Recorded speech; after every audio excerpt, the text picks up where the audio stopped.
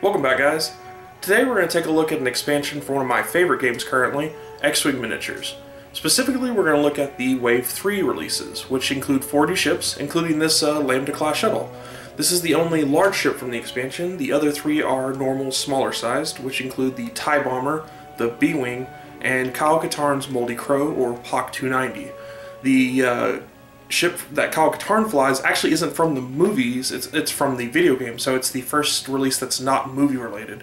So it's pretty interesting. It's a new direction. We'll kind of go through that as well. But specifically, we're going to take a look at each ship individually, all the accessories and upgrades and crew members that they each come with, tell you what I think of each one individually, and then at the end I will give you like an overview of the entire wave as a whole, what I think of it, what it adds to the game, what I don't like about it, and give you my review of it. So let's take a look at the TIE Bomber first, and then we'll cover the Lambda Shuttle and then the Rebel Forces after that. So here we have the TIE Bomber pack. This is all the cards that come with it. I left out the cardboard elements. They're all pretty much the same. Shield tokens, stress tokens, target locks, things like that. There are a couple of bomb tokens. We'll look at the cards here in just a moment though.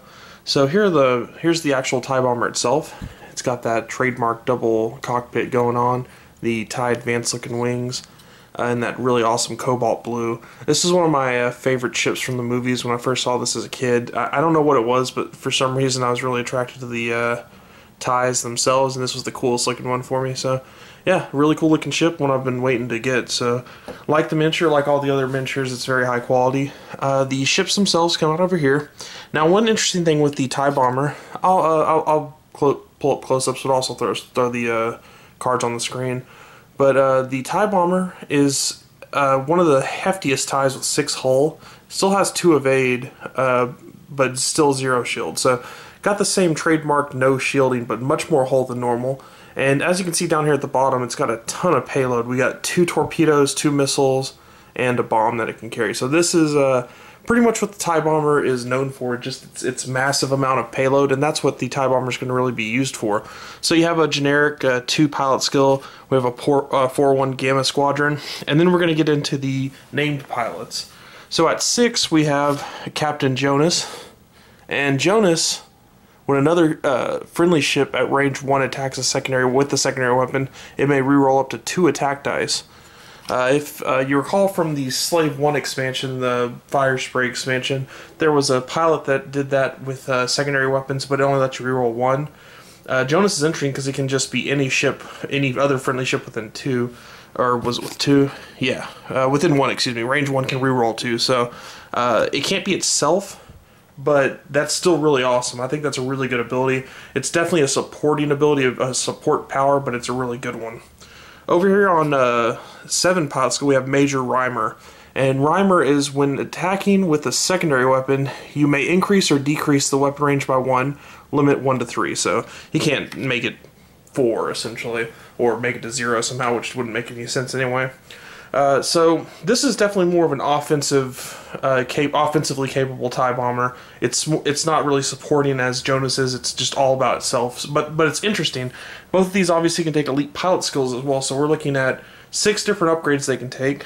Rhymer is going to get a lot of use out of the upgrades that come in this pack, though. So you do have reprinted assault missiles. Nothing different about this. Range 2, 3, 4 attack dice. This one people have been really excited about, and that is the advanced proton torpedoes. This is a 6 cost upgrade, and it's a 5 dice attack. You spend a target lock to shoot it just like the other ones, and you may change up to 3 of your blank results to focuses. So if you have a focus on you, you can get 3 pretty much automatic hits on that. So this is an amazing card. It's only range 1. Of course, with Major Rhymer, you can increase up to range 2, so effectively making it the same as a proton, normal proton torpedo. So that is a really strong card. I don't think it's, you know, it's over the top, but you have to really set it up. You have to get those focuses, and you have to be able to use them. So essentially, you're going to have to take a target lock to actually shoot the proton torpedo, and then you'll have to have a focus on you to actually utilize the power. So it takes a little bit of a setup, but it can be devastating when it hits. Over here we have Adrenaline Rush. This is when you reveal a red maneuver, you can discard this and just treat it like a white maneuver during the activation phase. So essentially lets you get a a one-time get-out-of-jail-free card for a red maneuver if you really need to take an action. I actually think this card is better on a different ship in the set, which we'll look at in a moment, a rebel ship actually. And then over here we have the 2 charges. We have seismic charges. You drop a seismic charge behind you, and then a proton bomb, which is the same deal. You drop it behind you. The big difference is seismic charges hit everything within range 1, and proton bombs actually just deal a face-up damage card. It bypasses everything. I almost left out one important cardboard element that I probably should have on camera. That'd be the movement dial. So here we have the TIE Bomber. It has some pretty standard movements. 1s. Hard 2s are stressful for this one, so it can't take hard curves as much, which is, you know, more expected for a bombing type. Still got a decent speed though, can get up to 4, and it has an interesting K-turn, so it has a 5 K-turn. It does have the ability to turn around, but it needs a lot of space to do it, so you got to plan around that. You can't just turn on a dime, kind of like the other TIEs can. So that's definitely something to keep in mind when it comes to the TIE Bomber. Still, overall, I think it's a good ship. So here we have the Lambda-class shuttle, the only large ship in the expansion. As you can see, it's a nice, impressive-looking model. It's even got folding wings, which is really cool. And overall, it comes with a load of stuff. So obviously it's a little more expensive than the other ships, so you expect it to come with more, but it's a lot of upgrades. So let's start with the ships themselves. We have the generic, which is just the Omicron group pilot, 2 pilot skill. As you can see, the Lambda class shuttle has a pretty high resiliency. We have 5 hull, 5 shield, only 1 evade, but it has 3 firepower. So I mean, this thing it's pretty good all around the board. It starts off a little expensive at 21. And then starting at pilot skill 4, we already have our first named pilot, which is Captain Yor. When another friendly ship at range 1 to 2 would receive a stress token, if you have 2 or fewer stress tokens, you may receive that token instead. So this is definitely a support power. As you can see at the bottom, we also have the 2 crew. You can take a cannon, and you can take this little, I guess you call that a radar dish or something. We'll look at those in just a moment. But that's very much a support power, soaking up stress from other ships around you. Very useful with things like TIE interceptors that might be used and push the limit. We have Colonel Jindon. At the start of the combat phase, you may assign one of your blue target lock tokens to a friendly ship at range 1, if it does not already have a blue target lock token. So what it means by a blue target lock token is essentially, if you've taken a target lock with Jindon there, you can essentially at the beginning of the combat phase just pass that off to another ship within range. So you can just give the blue one over to someone else, but he stays target locked on the ship that you were target locked on. So again, another really cool support power, and pretty interesting as well. I've never seen an effect like that where it affects just 1/2 of the target lock. So I like that. That's really cool. And then over here we have Captain Kagi. When an enemy ship acquires a target lock, it must lock onto your ship if able. So this actually reminds me a lot of Biggs, where they're having to take target locks, but if they're within range, they have to target lock you. But to a degree, it might be a little bit better than Biggs and a little bit worse. Obviously, having to target lock on someone doesn't mean you necessarily have to attack them. But if you're using secondary weapons that need target locks, then it kind of does mean you have to attack them.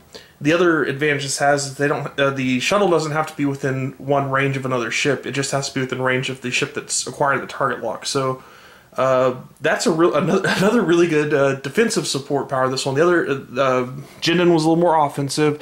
Yours kind of a mesh of the two. It can be good for offense or defense. So the Lambda class shuttle, really good support powers all across the board there. Over here we have a title similar to the Millennium Falcon title. This is Lambda class shuttle title. It's the ST-321 title. When acquiring a target lock, you may lock onto any ship in the play area. So this works really well with Jindon, who's passing around the target locks. You don't have to be within 3 to give a target lock off. So really interesting combo there. I really like that. Over here we have some of the crew members. We have a reprinted weapons engineer. We have Darth Vader as a crew member. And what he can do is actually... Oops, sorry. I'll bring it up here on screen anyway. But what he can do essentially is... you take 2 damage to automatically make a ship suffer a critical hit on an attack.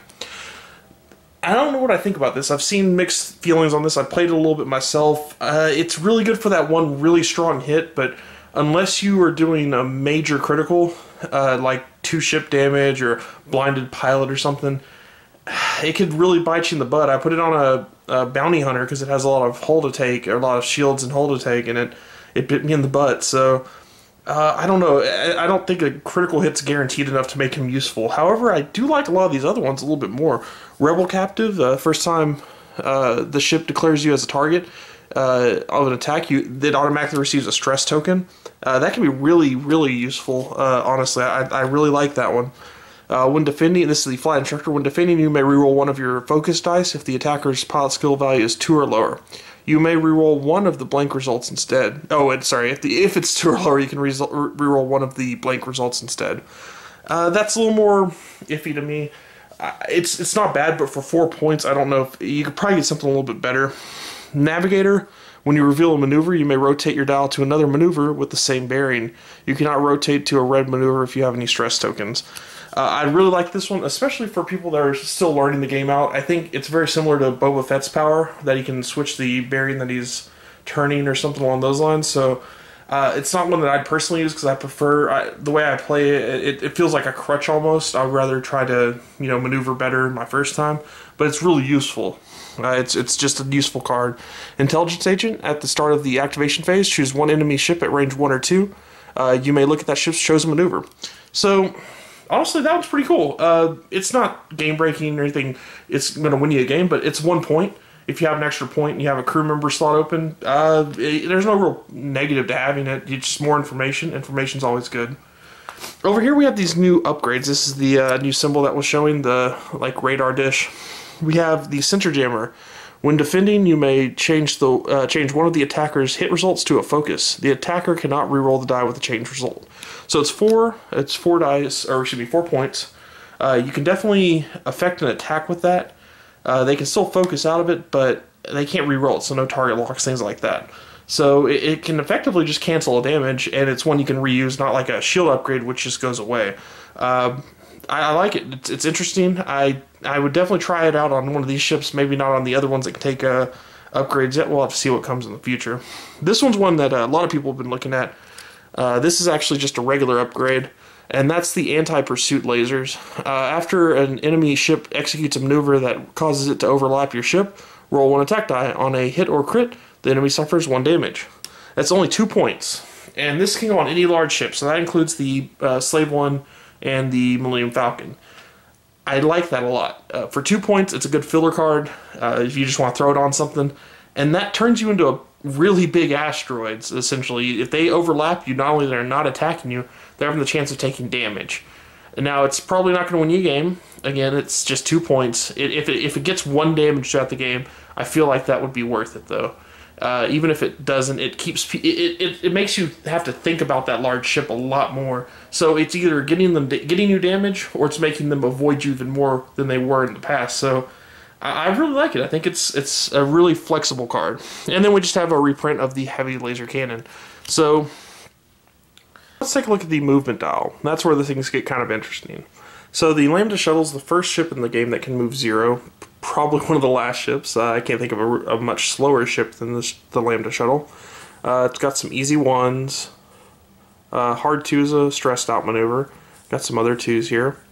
An easy 3 is a stress, straight 3, and then an easy 3 obviously stress, but then back to 0. So not very maneuverable. That's going to be one big downside of the shuttle. There's a lot of quick ships in the Imperial Forces. TIE Interceptors, TIE Advanced, all the TIEs are fast. Even the TIE Bomber's fast. So a lot of these cool support powers are going to force you to really think about your placement of ships. You're going to need to figure out where you want to put your fast ships, how you want to bring them in to take advantage of these cool effects. Because you're obviously not going to be able to run them together in formation the way you'd want to. If you do that, you can do that, but you're not really using the other ships to their potential if you're holding them back because of the shuttle. So it's kind of a give or take here. I still really like the ship, though. These support powers are really, really interesting. Probably one of the cooler, some of the cooler support powers, some really cool synergy with the title and giving off target locks. Overall, just it has a decent payload, a couple of crew members. So those upgrades are interesting, and it's not super expensive. It'll take a little more creativity to use, but I think it's a really strong ship. I actually really like it. It's another good support ship, which is pretty cool. I like that we're getting more, not maybe not subtly powerful, but more non-attacking powerful. So it's not just about blasting everybody now. So let's take another look. Let's go through the Rebel ships now. We're done with the Imperials here, and we'll start with the B-wing. Before we move on to the B-wing here, I should probably mention I left out the advanced sensors. This is actually an upgrade from the shuttle pack. This is one that allows you, it's 3 points, and allows you to essentially take your action before you move if you skip your action phase after you move. Pretty cool for barrel rolls and things like that. Kind of get those out before you move so you can maybe avoid an asteroid here or there that you couldn't otherwise avoid. Another one I really like, actually I like that one better with this ship, so good segue into the B-wing. B-wing is one of my favorite ships from the original movies. I wasn't exposed until the later movies, until a little bit later in my life, so Return of the Jedi, I kind of missed out on some of the cooler ships until later. And seeing the B-wing kind of inspired me to look up a lot of other ships online and kind of get into the extended universe ships, so that'll be another segue into the next ship to a degree. The B-wing itself, though, is kind of just an assault ship. So we have 2 rookie pilots. We have a Blue Squadron and we have a Dagger Squadron. That's just a 2 and a 4 pilot skill, no special abilities. But as you can see, we have 3 attacks, same as next wing, 1 evade, a little bit worse, 3 hull, same as the next wing, and 5 shields, a little bit beefier. So we're looking at something more in line with like a fire spray light here, rather than X-wing. You have a barrel roll, target lock, and focus, and you have 2 torpedoes, turret, and system upgrade there. So yeah, overall, really cheap way of getting a turret for sure. Double torpedoes, has a really good loadout, maybe not as good as the TIE Bomber, but still really solid. Over here we have Ibitsam, pilot skill 6. When attacking or defending, if you have at least 1 stress token, you may reroll 1 of your dice. A lot better on attacking than defending, as you can see you only have 1 evade, so not much going there, but still it's really good. You'll see when we get to the movement why having stress probably isn't that big of a deal. Over here we have Tin Nub. When attacking, 1 of your crit hit results cannot be cancelled by defense dice. So that's just a really powerful effect, which will come into play with a lot of these offensive abilities it has down here. It comes with proton torpedoes, advanced proton torpedoes, and ion cannon. All 3 of those, we saw the advanced protons a little bit earlier. The other 2 are reprints. Again, a good payload with 2 torpedoes. Works really well if you get a crit with a lot of those dice. You can't cancel it with Tin Nub. That's a really good combination there. We get the Auto Blaster, which costs 5. It's a 3 dice attack, but only has range 1. Your hit results cannot be cancelled by defense dice. Pretty straightforward. Defender may cancel crit hit results before hit results, breaking that rule of the game so it doesn't make you just take a bunch of crit hits as well. That's a really strong attack. It's 3 dice, but the range 1 limitation is a little bit rough. If you can work around that, that can be really tough. It's probably not something that I'd play too much, but it's really good, I think. It can be really good. Fire control system I really like. This is another one of those system upgrades. After you perform an attack, you may acquire target lock on the defender. Very straightforward, 2 points. I like that one quite a bit. Again, it's a way of getting actions without having to take the actions, which is useful for the B-Wing, because this movement dial, it's kind of rough. As you see, this is a very unique ability, a 2K turn. That's very, very agile. However, that's the only K turn on the dial. And as you'll see here, so the 1s and 2s are pretty green, but then as you get up here, light 3s, 3 and light 3 that way, those are starting to get into stressing maneuvers, and then straight 4 is a stress, hard 1s are stresses. You're going to stress a lot if you're using the B-Wing, and that's where like the ability for Ibit's where you can reroll dice when you're stressed, having a fire control system where you can actually take a target lock when you do an attack rather than taking an action, because you're not going to be able to do that if you're stressed out. And even that ability for the advanced sensors where you can maybe do a barrel roll and then do a stressing movement to do something like a K-turn or something like that. All those I think are very synergistic with the B-Wing itself. Overall, I think the B-Wing is bulky, slow, but it can be very, very strong. I'm really liking the ship myself personally. I like the ability to take really cheap heavy laser cannons. I think the real challenge is going to be learning how to maneuver with this ship. and I'm going to work on that myself. But I think it's actually a very solid ship. I've seen a lot of them being planed recently. People are trying them out in place of X-wings and larger ship builds as well, with Millennium Falcons and things like that. It's definitely got some beef to it. It takes a while to burn through those shields. But I like it. It's a solid ship. Another good offensive option for the Rebels that isn't like a light ship like an A-Wing or just a turret holder like the Y-Wing. So let's take a look at the last ship here. It'll be the Hawk 290 from the Extended Universe. So here we are with the first Extended Universe ship. As you can see, we aren't going into the prequels as it seems. I am assuming that's because the movies are heading into Extended Universe territory with direct sequels to the original movies, direct prequels, direct spin-offs. So we're going to see a lot more of this from the game, which I'm fine with. I like the Extended Universe much more than the prequels. So here we have the Hawk 290, or the Moldy Crow Kyle Katarn ship. Kind of a large ship, about Y-wing sized, pretty large. It looks pretty sleek actually. I actually like this one. I didn't think I'd like it from the pictures, but having it up close, I do enjoy it more than I thought I would. So we'll look at the rookie for the stats here. Only one offensive diet there, only one attack, so that's pretty low. 2 evade, not bad. X-wing relatable. 4 hull and 1 shield, so yeah, I mean, not much going on there. Decent amount of hull, no shield, or pretty 1 shield, so almost no shields. Only 2 evade, or 2 evade, which isn't bad, but yeah, I mean, this thing's kind of a lug rolling around there. Has a target lock and a focus, kind of similar to an X-wing there, and a crew and a turret. So yeah, I mean, that's pretty terrible as far as the stat line goes. But let's take a look at some of these pilots. So here we have Rourke Garnett. At the start of the combat phase, choose one other friendly ship at range 1 to 3 until the end of the phase. Treat that ship's pilot skill as 12. So yeah, you're getting I mean, that's 19 points. That's not too expensive, and you're getting a strict upgrade. You can't beat a 12 pilot skill right now. The highest pilot skill in the game is a 9, and the with veteran instincts, you're only getting up to 11. So for 19 points, if you want your wedge to hit first period, no questions asked, Roark's the guy. Here we have Kyle Katarn, probably the most popular pilot of the ship, the most well-known, at least from the game. It's the games he's been in. At the start of the combat phase, you may assign one of your focus tokens to another friendly ship within range 1 through 3. He's got the elite pilot and talent upgrade as well. Again, not too expensive. He's only 21 points here, and he can pass around focus like nobody's business. I think Garvin Dry's upgraded at this point because he's got the 6 pilot skill and everything. We'll get into why he combos really well with some other things in the set, but that ability by itself is just really strong. And here we have Jan Ors.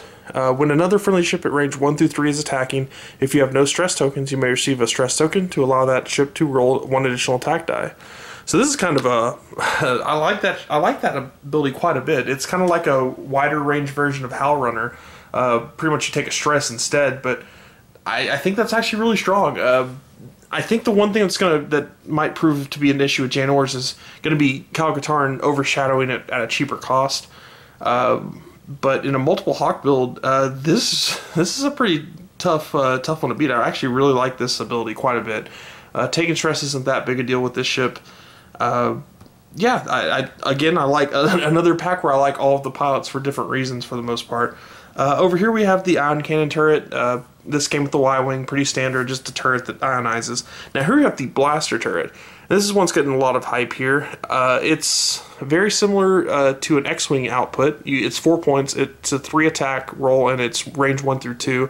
You do have to spend a focus to perform the attack, but it can fire anywhere outside the firing arc. So having this on the Hawk kind of brings it up to almost an X-wing level.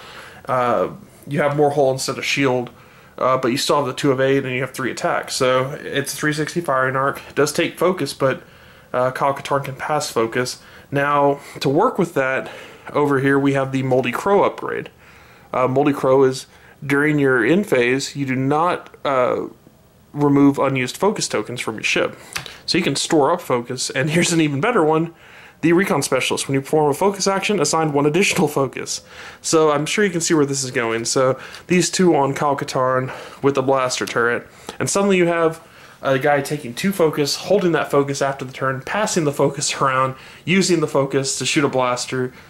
That's a heck of a combination, and you're getting that for 31 points. That's a really good combo. And again, I love Janwars. I like that ability a lot. I even like the Roark ability as well. I think this is the one that's going to get the most hype, the most use, just because it's made to order. It's like they just built those cards and said, this is going to be a combo. People are going to play it.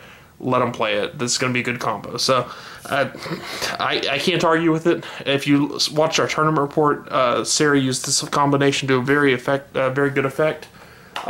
It works really well. You're looking over at a match and they have about 5 focus sitting on there, just passing around like candy, using focus to shoot a blaster, focus to change the dice. It's just really strong. It's not impossible to beat or anything, but it's like the ultimate support, I'd say. We have a couple other crew members here. Saboteur, choose an enemy ship at range 1 and roll 1 attack die on a hit or a crit. Choose a random face down damage and flip it face up. Pretty interesting. 2 points. Again, it's a pretty random effect, so I'm not sure how often I'd use it myself. But changing a regular hit to a crit, it's not a bad effect for sure. Intelligence Agent, at the start of the activation phase, choose an enemy ship at range 1 or 2. You may look at that ship's maneuver. So again, when we saw a little bit earlier, 1 point, I'd say it's pretty useful. Overall, the standout here is obviously Kyle Katarn. It's a great combo, but again, lots of good supporting ships. Abilities to raise pilot skill to 12, making essentially an unbeatable pilot. You're not going to go ahead of that pilot, period. The ability to add additional attack dice is just extremely strong, and for the cost of only a stress, that's really, really good. Let's take a look at the dial here. Some straight ones. We've got some light ones, no hard ones here. Hard 2, light 2, and not too super stressful yet. Then we get into 3s, it's a little more stressful, and then a straight 4. So I'd say this is a little more forgiving than the B-Wing, just because the hard 2s and things like that aren't stressful. However, you don't get a K-turn, and you're still gonna be fairly slow to keep up. So it's another one where we have to plan it out maybe a little more Imperial Shuttle-ish, because it's not going to be able to K-turn. It's going to need to kind of list lazily around the battlefield. But still, overall, a really solid ship. Let's just skip to the review part here. I'll give you my impression of the entire set and what I think of it. So that's Wave 3 in a nutshell. Overall, I really like this wave. I think the previous waves have been a little more overtly powerful. Wave 1, obviously, you get the X-Wings, very strong at the base of the game. Wave 2, you got the introduction of the giant ships, and huge hull points like the Millennium Falcon, the first really good 360 firing arc, the awesome potential of the fire spray. But this one, they're strong ships, but they're very, very good support abilities. I think the B-Wing is probably the most obviously offensive one. It's kind of just a tank that goes out there and just piles on the damage. But the Moldy Crow, all those pilots have really cool support powers. The Lambda Shuttle, really cool support powers again. The TIE Bomber, it's still a very offensive ship, but it's kind of in the middle. It has really good payload, but it has really good support powers to be able to reroll attack dice and raise and decrease its own attack strength or attack range for its secondary weapons. So some very unique abilities. I like the fact that they're going into the extended universe rather than prequels, and I like the variation that we're getting within their own abilities, upping pilot skill, increasing and decreasing range, handing off half of a target lock, and these new system upgrades to even do more things other than just shield upgrades, doing things like moving before attacking, or doing actions before moving, things like that. Overall, it's just a really good expansion to a really good game. I'm having a lot of fun with X-Wing miniatures. I think this is one that people are going to be buying multiples of almost every ship. I've already gotten a couple of the B-Wings because I want a kind of a fighter swarm of those. Not swarm, but a couple of those flying out there. I've had some decent luck with that. I know I've seen triple Hawk builds with the Kyle Katarn's Hawk 290 there. some other really good builds with TIE bombers. If you watch our tournament report, there's a very successful build that used a pretty much stacked to the brim TIE bomber with a huge payload. Sarah's team used her own Kyle Katarn. Just really good stuff. I love this expansion. The ships, of course, look beautiful like always. So, I mean, if you're playing X-Wing miniatures, you probably already have these, but if you're looking to jump in, this is a good time to jump in. They're reprinting a lot of the original stuff, and this new wave just came out and it's on the shelves. I say check it out, especially if you like Extended Universe. This really bodes well for the future. If you're getting the Kyle Katarn ship, we're probably going to get some cool stuff from the EU in future sets, so definitely check it out, guys. Well, I hope you enjoyed that review, guys. Thanks for joining me here in the game room.